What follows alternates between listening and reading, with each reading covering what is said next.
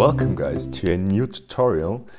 Today is just a, let's call it tutorial quickie, where I will show you a pretty cool and amazing effect, which is very easy and fast to do, and it's kind of special. That's why I'm doing a quickie about it and not a very detailed tutorial, because the usage scenario is pretty short.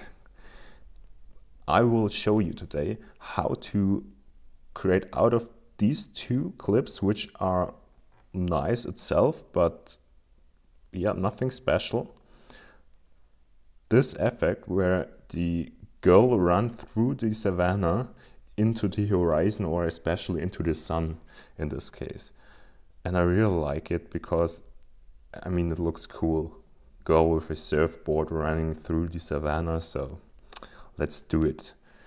The first step is to drag the girl with the surfboard above the savannah scene, double tap to edit. The first thing you have to do is just to select the blend mode darken, and as you see already, most of the light scenes or the light parts of the beach scene disappeared, and only the darker ones are staying there.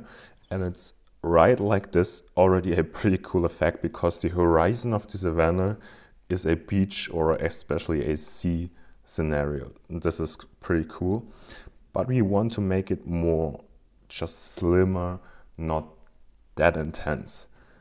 Therefore we are cropping the beach scene, making it a bit smaller, maybe like this, adding some edge softness, corner radius to smoothen it out.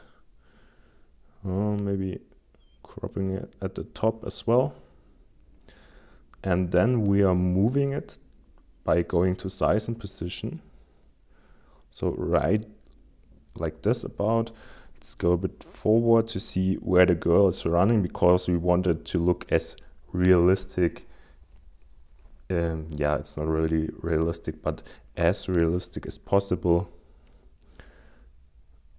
So maybe like this. Of course, we don't have to use keyframes, sorry for that.